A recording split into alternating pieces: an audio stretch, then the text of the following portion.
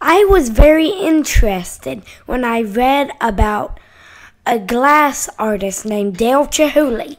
After researching and studying about him, my mom took me to North Carolina and to the Biltmore estate to see Dale Chihuly's glass art in real life. And these are some pictures of my favorite pieces of art in the Italian gardens. Most of these pictures were located on top of water, but let me tell you something. I couldn't resist getting a picture of the fish. The fabulous Sol de Oro by Day and Night is valued over $1 million. Most of Chihuly's artwork is supposed to closely imitate nature, and it's very good at it too.